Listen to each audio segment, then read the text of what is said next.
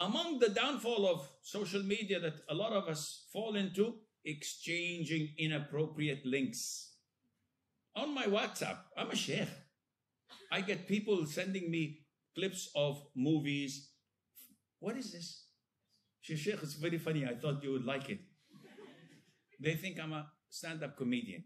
I'd like to watch these things. So you always crack jokes, Sheikh. This is good. If you use this gig, akhi, fear Allah.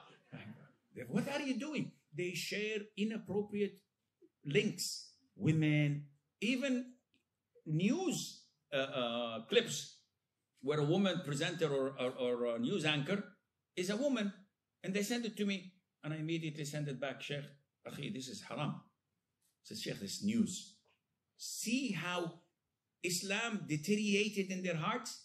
That even looking at news anchors is halal to them. And video clips with music is okay. Now everybody's saying, isn't it, Sheikh? This is what we exchange every single day. No, it's not. I would never, and I challenge anyone, ever send or exchange something that has music in it, though it has so much benefit in it. But I would never gain the sin. Or a woman. Ever. Because I'm afraid.